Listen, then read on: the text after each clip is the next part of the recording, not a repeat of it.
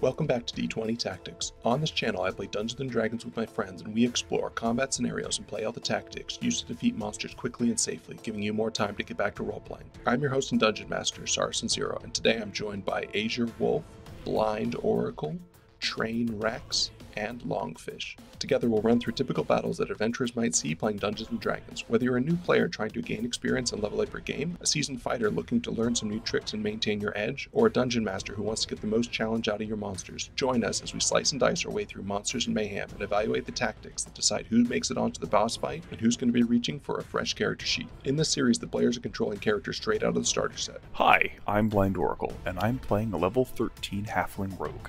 I am LongFish. I am playing the level 13 Dwarven Cleric. I'm AzureWolf, and I'm playing the Elf Wizard at level 13. I am TrainRex. I am playing a human fighter at level 13. At level 13, our daring adventurers are climbing the mountain domain of an ice dragon. They'll have to face 6 encounters all based on this theme before they get a long rest and level up to level 14. This is the 13th dungeon in the starter set series, so if you missed the start, you can find a link to it in the description below. Let's review what the players have at the start of the dungeon. I am a level 13 Life Cleric.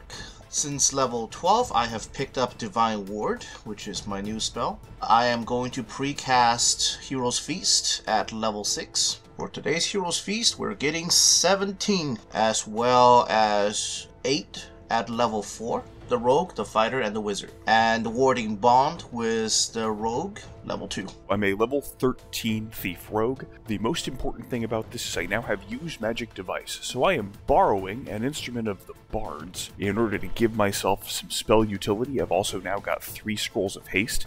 The Folklucan Bandor allows me to cast 7 spells a day. The highlights on this include Fairy Fire, Fly, Invisibility, Levitate, and Protection from Evil and Good. I've also got +1 arrows now that are going to help me shoot things better in combat. I'm playing the 13 level Wizard. A couple of new things on the list is going to be Simulacrum was picked up. I am pre-casting that. Ritual casting Find Familiar to get the Owl. It's just a menagerie of pets today. Wand of the War Mage got an upgrade. It's now a +2. I picked up 3 Scrolls of Dispel Magic also. Also casting Mage Armor with the scroll. I'm playing a level 13 fighter. I'm most interested in that +2 Great Axe. My getting 3 attacks per turn. Second wind is going to be probably vital because I tend to face check things. All the encounters use monsters straight out of the monster manual with no modifications or adjustments. Encounters are based on challenge ratings from that book. I'll control the monsters and do my best to put as many adventurers into the ground as possible. As we go, we'll talk about the choices we made, why they fit the characters that the players are using, and what mistakes we made along the way. Grab your dice, draw your sword, and let's jump into combat. The adventurers are adventuring into the frozen tundra where a white dragon has been reported. They're going to go up to the top of the mountain, slay the dragon, and gain the treasure. Hit points, abilities, spells, items in hand, starting with LongFish. I'm LongFish. I'm currently at 137 hit points. I'm holding the Staff of Python and Shield +1. I have 4 level 1, 2 level 2, 3 level 3, 2 level 4, 2 level 5, and 1 level 7 spell slot. I'm also holding both charges of my Channel Divinity. I'm AzureWolf. I'm holding in my hands currently the Wand of the War Mage +2, Wand of Magic Missiles. I have my Arcane Recovery, 4 first level slots, 3 second level slots, 3 third level slots, 3 fourth level slots, 2 fifth level slots, and 1 sixth level slot remaining. My Simulacrum has all those spell slots available, and he has half my HP, so he was at 40 HP. I am handing him the Wand of the War Mage +1. So I have 139 out of 139 hit points. I'm holding a +1 shortbow with +1 arrows in the quiver for said shortbow. Sneak dice on tap all day. Level 13 fighter is, after that delicious feast, at 166 hit points. Holding that +2 Great Axe, just in case, has a Javelin of Lightning on their back. You're the first one to figure out you can have a great axe in one hand and a javelin in the other ready to go, and then put one away when you're ready to swing. In this encounter, we have 2 monsters, which I do not know how to pronounce, so I'm going to say Remorhaz. People also say Remorhaz or other things, but I'm going to say Remorhaz. There's a young Remorhaz and a middle-aged Remorhaz. Remorhaz has heated body, so any creature that touches it or strikes it with a melee attack takes 2d6 fire damage on the young one and 3d6 fire damage on the middle-aged one. They both have a bite, which will do some damage. The middle-aged one has a 10-foot reach on the bite, and it also does fire damage. If it bites a creature, that creature is grappled, and the grappling is also restraining. The middle-aged Remorhaz can swallow creatures. They are immune to cold, they are immune to fire, they have dark vision and tremor sense, so the rogue will be detected if the rogue is on the ground, and they can also burrow 20 feet. I have a question about the Remorhaz. What is the range on their tremor sense? 60 feet. Okay, thank you. Pushing these Remorhaz through the tunnels, guiding them on to attack the targets, are a number of orcs. We have 2 elite orcs, known as Orogs. They have great axes and javelins, multi-attack and plate armor. And there is also a single regular orc. He's got great axes and javelins and hide armor. Terrain and effects. This encounter has a lot of impassable terrain as you guys are boxed in inside of this tunnel system. There's a single square of impassable terrain where these pillars come up, but you can run around behind them if you want. Then there's also a bunch of ice along the walls. This is dangerous terrain. It is a DC 17 acrobatics check to walk along that. If you try to walk along that and you fail the acrobatics check, you will fall prone and stop moving. So that's what you can move along. Is that even with the boots on that we've all forgot to mention we had? If you have Boots of the Winterland, you do not have to make that check. Tactics. What tactics do you think you're going to use in this fight? I think we go all airborne on this one. That makes sense to me. Most of my attacks are going to be up close unless I want to toss that javelin. Because there's nowhere to place a spank and tank with that move, apart from the orcs, but yeah. Well, let's go ahead and roll some initiative then. This decides our fate. Anybody have higher than a 20? 23 on the wizard. Golf clap. Anybody have between a 20 and a 15? 20 for the rogue. Anybody have between a 15 and a 10? Anybody have between a 10 and a 5? 9 for the fighter. 9 for Mr. Dugallington. I have a 6 for the Remorhaz. 6 for the clerk. AzureWolf, kick us off. So I'm going to touch BlindOracle here and give them fly along with myself. I can fly myself at this point. Oh, you got your things, don't you? Mm-hmm. I was about to use a simulacrum. I'm gonna get all 4 of us. Ah, okay, no, then do that. BlindOracle and me are gonna go flying. Going to move as high as I can 25 feet. and give the command to the simulacrum to do the same to, let's go fighter, And then the simulacrum will cast fly on the fighter. and himself. We're outcasting us, so we're getting 2 people. That makes it a 4th level spell. What's the simulacrum doing on its turn? Flying up. Sorry, Cleric, I'm leaving you on the ground because you're the most tanky. That's the AzureWolf. After that is the BlindOracle. It does not look like there is anything to hide amongst the ceiling. We are also going to go 25 feet up. Let's go back and hide amongst the outcroppings up there. I have no idea what that's actually going to do to line of sight, but we'll figure it out. Can't see all of you. Okay, cool. What is their minimum perception? Passive perception is 10. Maximum is 20. My minimum roll on stealth at this point is 25. So you're going to be auto-passing those. Then take my standard action to shoot the Remorhaz. 24 to hit. Hits. 37 points of damage. After the BlindOracle, we go to the train. I'm going to move west just to the other side of that icicle, because that's just under 30. You have 60 feet of movement while you fly, I believe. Correct. Let's face check that right up against that Remorhaz and start using my attacks. So that's a total 25 to hit. Hits. That's total 14. When you hit the Remorhaz, it's going to do damage to you. Take 14 points of fire damage. Second attack, nat 1. And it's not going to make it. Nope. And third attack, 21 total. Hits.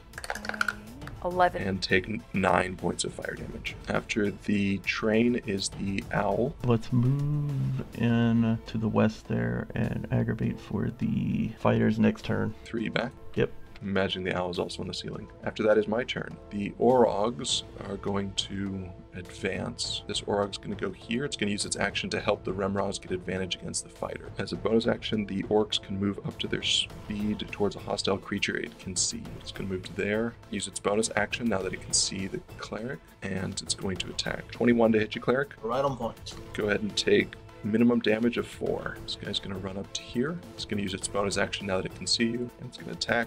Multi-attack. Here's the first one. 25 to hit you. That will hit. 15 damage, slashing. Second attack.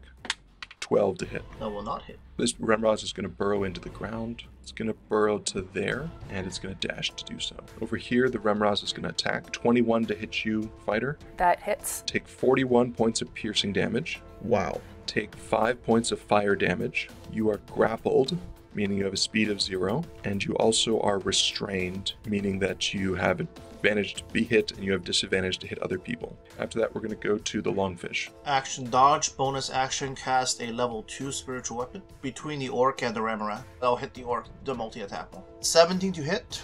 Miss. They have plate armor of 18. Alright, that's it. After that, we're going to go to the AzureWolf. Let's cast Shatter, sculpting around our lovely cleric there. Upcasting it to 4th level, 24. It's a con DC 18. Smaller orc will pass, taking 12. The larger orc will fail, taking 24. Getting the command for the simulacrum to follow up with the same. After that, we go to the simulacrum. Con DC 18, please. 29.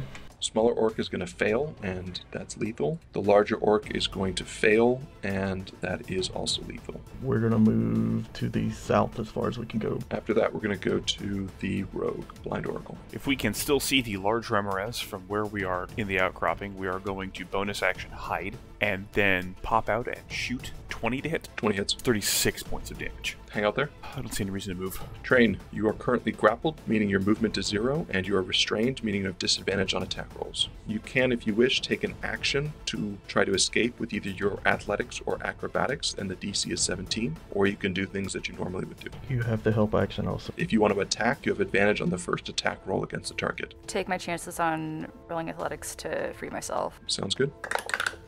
19 total. 19 will do it. You spent your action to break free. What do you do next? Can I prepare an action for the next round? Probably not. I'm going to move back to the other side of that icicle.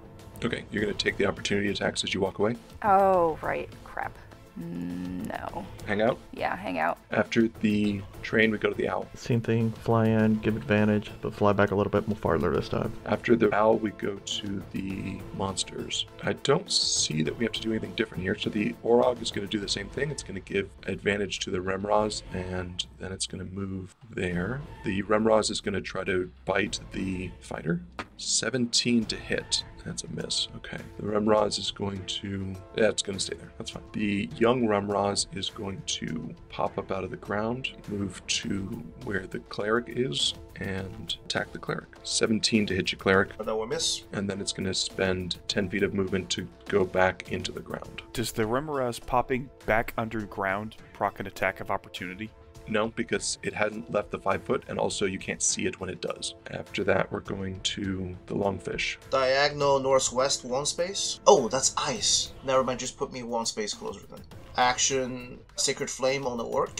DC... He gets a nat 20, so I think he's going to pass. Never mind. Bonus action, move the hammer diagonal southeast of me. After that, we go to the top of the order, AzureWolf. I am burning 3 slots to fire at the big boy, staring at a 3 on the magic missile. 3 plus 1 is 4, 4 plus 5 is 9, 9 times 5 is 45. The simulacrum. He's gonna burn a level 3. His magic missile does a 4 on the die. 4 on the die, plus 1 is 5, plus 5 is 10, 5 times 10 is 50, and the older Remorhaz dies. Anything else? That's gonna be it for me. BlindOracle. Let's remove the target we can see. Hide bonus action. Pop out action to attack the Orog.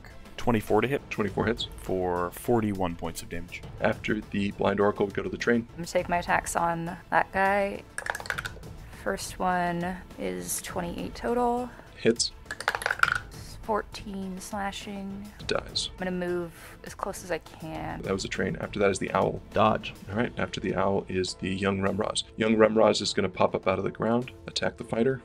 Nat 1, go back into the ground. After that is the Longfish. Prep a Sacred Flame to hit young Remorhaz when it pops out again. Cool. And you're not concentrating on anything else. After that, we go to the top of the order, AzureWolf. Prepping a magic missile level 2 to hit that thing when it pops up. Cool. Simulacrum. Same thing. Prep a magic missile level 2. So you concentrate on level 2 magic missile, and the rogue drops 3 feet to the ground. More than that, 25 feet to the ground. Apologies, yes.